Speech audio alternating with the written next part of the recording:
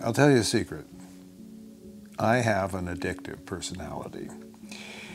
And with an addictive personality, we are tasked with the question of how can I do that which will do me in and use it in a way that it will allow me to get something out. And this has really been the journey of my art and the compensation for inner turmoil that I realized wasn't going to let go of me. And it wasn't something that I could medicate away. It was something that I essentially had to learn how to navigate. And I did. When I was younger, I thought, well, if one was good, 5 must be better. Meaning that all of the mistakes that are made in terms of following the beckoning of addiction, follow me, that seduction of, I will make it easier for you. When you start to write and then you have a drink, and then suddenly the writing's a little easier, and things roll out of you a little bit more quickly, and then the next night it's even better, and then the third night it's not so good. And the fourth night is very frustrating because it's not happening, so you drink a little bit more, trying to get back there, and you never can. Because what's happening is the addictive thing is beginning to take the lead. It's saying, instead of writing, why don't we start drinking? We don't need to do that, we can just do this, it's easier. And we begin to make a deal within ourselves that I'm convinced now is actually telling us about, when you look around at our fellow human beings, addiction is such a problem on so many levels. We become addicted to anger, we become addicted to media, we become addicted to the driving fast, we become addicted to sports, because in a way, it starts to get at a very deep issue, which is a feeling of meaninglessness. And that, can I find a way to fill in this emptiness? Can I put something in there that makes it a little less jagged, a little less painful? And so we turn to these qualities that distract us. And I think one of the most difficult things is coming to terms with that realization that it doesn't help. And only I can make the transition that I must make. And that's why I know that people that are in AA that really begin to say, if I'm going to change me, I have to change my behavior. I have to change my world outlook. I have to change the story I'm telling myself about who I think I am. And I found when I quit drinking that I said, oh my gosh, I didn't realize, but I had all these associations. Well, look, a little sherry here and a glass of wine there. And it was, well, if I stop that, then am I giving up part of my identity? And I realized maybe that is what we need to come to terms with, that there's ritual in all of that. And the sense that ritual can't just be jettisoned, it has to be replaced. And it has to essentially begin to inquire into, well, what is that part of the story that you can tell yourself that allows you not to become infatuated with the things that consume time, consume the body, consume the mind. And we wake up the next day in a type of dull response, looking to do just the same, as if to numb ourselves all the way to the grave.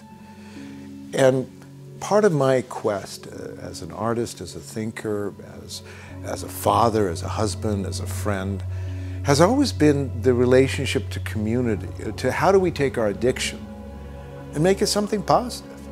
If I have lots of energy, and I do have lots of energy, then how do I take the energy so it's not eating me, but I actually am able to give it voice? And one of the great truths for me was that when I made a decision that I would not drink, because again, I'm not moderate, I have a very addictive personality, I said inwardly that, and this is like pushing a great stone against a door, I vowed that the next drink I take is the day I will myself to die.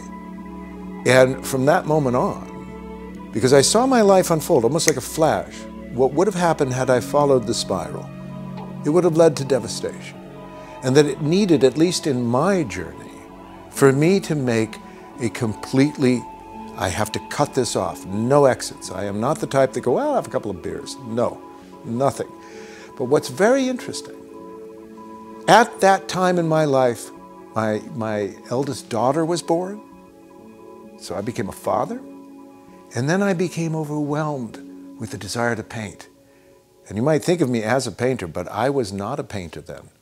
I drew, my dad was a painter. I didn't think I would be a painter.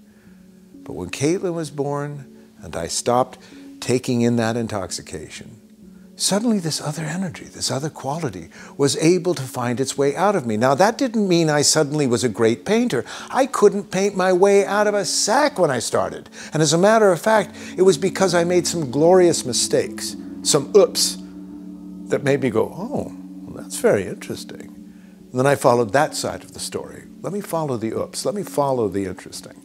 And I started to realize that what a lot of these emptinesses within us are doing are really trying to force through ourselves something that we can cultivate. And that's why I don't say that the artist of life, of consciousness, is a painter, but it's how you approach the questions, the difficulties. Am I defined by my addiction? Is this who I am? Or is it possible that maybe I can begin to try and transmute this energy that insists, that finds, in a sense, a hunger for things, that I can put in a different direction? And that's what happened with me. I began to put my ferocious energy not into something that was devouring me, but actually finally letting something out of me. And I rather feel that it's not that the path out of addiction or even the path into addiction is the same for any two people. But I do think that those of us that appreciate the fact of just how overpowering addictive tendencies can be, and how if we don't augment or create something else, in other words, if we feel meaningless, we're going to either overeat, we're going to overdrink, we're going to do something. So my question is, well, what can we do to create, even if we're pretending, to create a sense of, you know what, I am meaningful. I don't need someone else. I don't need for, someone to show up and define, oh, this is what the world is, and I can finally go, phew, ah, great, the world is that. I was always hoping it would be. Because what if at the end of the day, addiction, all of the difficulties, the difficult times we're living in, are really, really and truly a type of alchemical test? Really like being thrown out into the dark ocean, plunged into it. And we're thinking, I'm going to drown. And of course, looking around, it seems like we are going to drown. But it's saying, no, trust your humanity, because actually when you're thrust into these conditions, you learn how to swim. Not because you want to, but because you have to. So maybe that's the gift of so many going through addiction. And I've seen it happen over and over again. I've seen it happen in my own family, where I'm so proud of the people that I see the change in their physicality, in how they hold themselves, in their sense of personal worth, because they like who they are finally. And so maybe this is that each of us are in our own way dealing with these things. But if we look around and honor one another and say, well done, I know how hard this is. And I know what you're going through, not just every now and then, but every day. And you're choosing to say, I will chart my life this way. For me, I don't know what else would define the heroic tendency. I will choose the better version of myself, not because I'm told to, but because I can. And if I can, then when I do it, it will be my story, my art form. And I will then be able to take this book of my life and say, well, at least, you know what? I took the difficulty and I tried to add something to it. And I say this even if one is not successful with their addiction, that all parts of this story are played out. And if we see this as the story of addiction played out, not just one of us, but all of us, we realize we're dealing with a collective trauma that is trying to say, in empathy and grace, we support each other and say, brother, sister, I'm with you.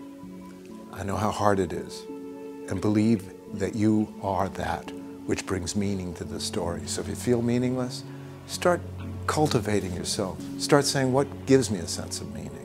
Maybe it's reading, maybe it's gardening, maybe it's, I don't know, helping out community. But a sense that says we're about something. Become addicted to that. At least that's what I'm trying to do. Thank you.